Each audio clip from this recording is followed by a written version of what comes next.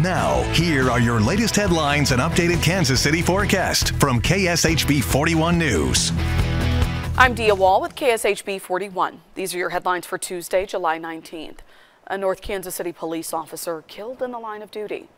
This is 32-year-old Daniel Vasquez. He was shot during a traffic stop this morning and died of his injuries this afternoon. This is a loss felt deeply by the department tonight. Phenomenal person. He was a shining star in our department.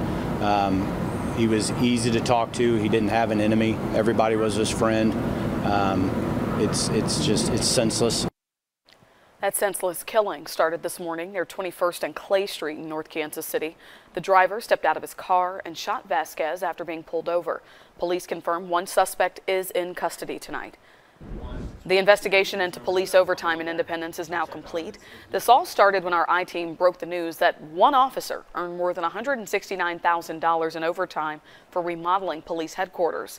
Today, a special counsel who investigated the project determined the city did not follow its own procurement policies, nor did it follow up on the project. Attorney Dan Nelson conducted the probe, saying the city knew some construction work was taking place, but there was significant miscommunication over how much work was being done, adding that nothing was put in writing, including cost estimates for that project. Here's Gary Lezak.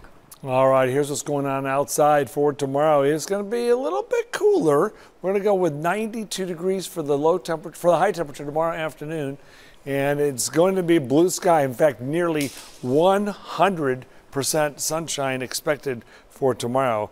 Expect a high temperature again of 92 degrees. In our super 10-day forecast, we're looking at temperatures to warm up to about 99 Thursday, 100 Friday, and then hotter than that this weekend. Have a good night.